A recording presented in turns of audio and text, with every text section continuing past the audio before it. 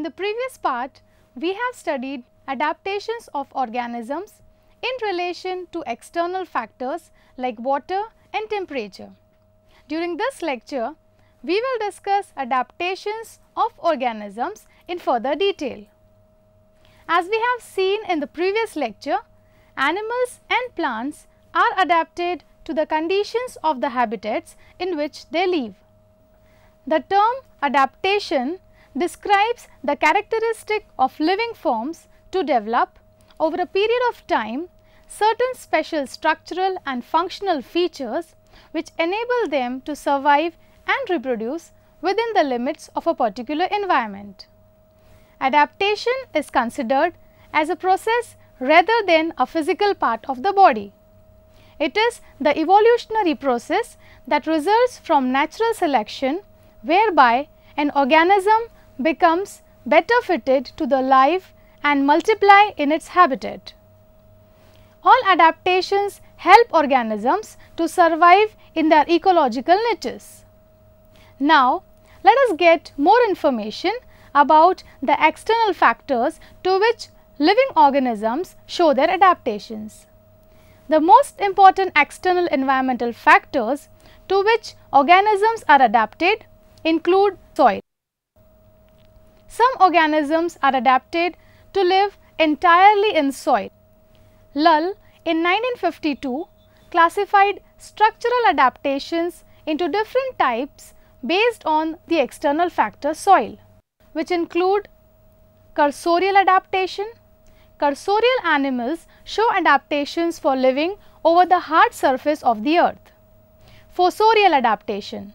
Fossorial adaptations include fossorial animals which exhibit profound adaptations for living beneath the surface of the earth. Scansorial or arboreal adaptation. The organisms have chosen to lead life above the surface of the earth onto the trees and become adapted accordingly. In this lecture, we will concentrate on the adaptations of the soil organisms only. The ground dwelling animals which may be cursorial, that is running, such as ostrich, ree, wolves, cats, bears, hyenas, etc. Saltatory, that is jumping, such as rodents, rabbits, kangaroos, etc. Gravipotal, that is heavy, such as turtles, elephants, hippopotamus, etc. exhibit different kind of adaptations for different kinds of soils. For example, if the soil is firm and hard, the large animals inhabiting the ecosystem tend to have small hooves or paws. If the soil is wet and spongy, they tend to have broad hooves or paws. Let us first discuss the cursorial adaptations of soil animals in detail. These animals show different modifications for speed, attainment and getting the food. Let us understand them one by one. Modifications for attaining speed. Cursorial adaptation signifies the modifications for attaining speed on hard surface of the earth. These adaptations have been manifested in a variety of ways. The main aim is to offer least resistance in the attainment of speed, which in turn includes number of modifications. Modifications of contour of the body. The animals are devoid of extra projections which may offer least resistance in attaining speed in the medium through which they move. The body of cursorial animal is streamlined and spindle shaped. The body of horse portrays the same modifications. Modifications of locomotor organs. In cursorial adaptation forms, the limbs and the main propelling organs which show great modifications for speed. Of the limbs, the hind limbs show greater modifications than the forelimbs. Attainment of digitigrades condition. In cursorial animals, the digitigrades condition becomes more preferred. The speediest representatives are digitigrades in nature. Highest perfection is reached in ungulates where special sole pads in the form of hoops are developed at the digital tips to absorb shock and to reduce mechanical friction during fast movement on the hard surface. Elongation of limbs. The phenomena of lengthening of the limbs seems to be the important step towards the attainment of speed. The long bones are conservative, but the digits together with the carpals or tarsals become very much elongated. The bones of the sole and palm become fused together, which increase the length of the limbs. Such fusion of small bones reduces the friction between small bony pieces during locomotion. Reduction of number of digits. With the attainment of digitigrade condition, there is always a reduction in number of digits. In horses, limbs have only one digit. Reduction of ulna and fibula. In horses, the fibula is reduced to a small vestige. Restriction of movement in one plane. The articulation of bones prevents universal movement, but permits movement in one plane only, which in turn helps in increasing locomotory power. Attainment of bipedality. Human feet have adapted for bipedal movement. Bipedality involves better development of hind limbs and reduction of forelimbs. Maintenance of balance. In bipedal animals, maintenance of equilibrium is essential. In semi-erect bipedal animals like kangaroos, the tail helps to counterpoise the body. Reduction in the length of neck. In bipedal animals, there is always a tendency towards the shortening of the neck to bring the head near to the shoulder. Modifications for food getting.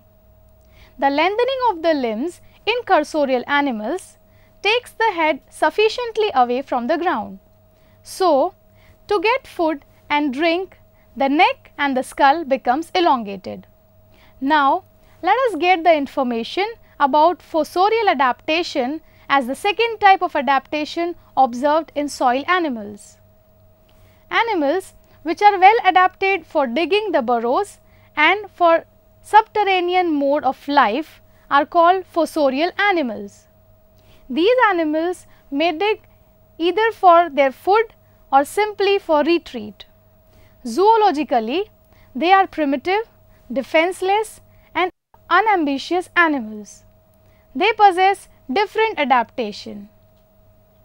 Fossorial adaptations show different gradations and as a consequence different degrees of structural modifications are encountered to tunnel the soil. The body contour is either cylindrical, for example, ichthyophis, limbless lizards, snakes, earthworms, etc., or spindle shaped or fusiform, for example, tulpa, echidna, etc., so as to offer least resistance to subterranean passage. The head tapers anteriorly to form a short of snout for burrowing. The tail is short or vestigial. The eyes tend to become vestigial as they are of no use in dark habitat. Complete subterranean life causes total visual reduction. The external ears also tend to disappear since they would be obstructing in burrowing. Fossorial animals possess snout, teeth and forelimbs as a very powerful and efficient digging apparatus. Snout and teeth act as a very important digging machines in swine. In the insect Grylotulpa, the forelimbs are modified for digging purpose. The forelimbs become not only short and strongly built, but also they become very much broadened. Powerful shoulder is an asset for fossorial arms because it has to withstand great pressure during digging. The greatest diameter of the body lies near shoulder. In fossorial animals, the hind limbs acts as a driver. They perform the function of pushing the animal forward during digging. Fossorial animals also show modification of vertebral column. Several cervical vertebrae become either more elongated or show fusion, which helps in digging process. Now, as a third type, let us see how scansorial animals possess arboreal adaptations to adapt themselves to the external factor soil. Arboreal life is sought for safety, retreat and easy procurement of food. The scansorial animals furnish gradation of specializations.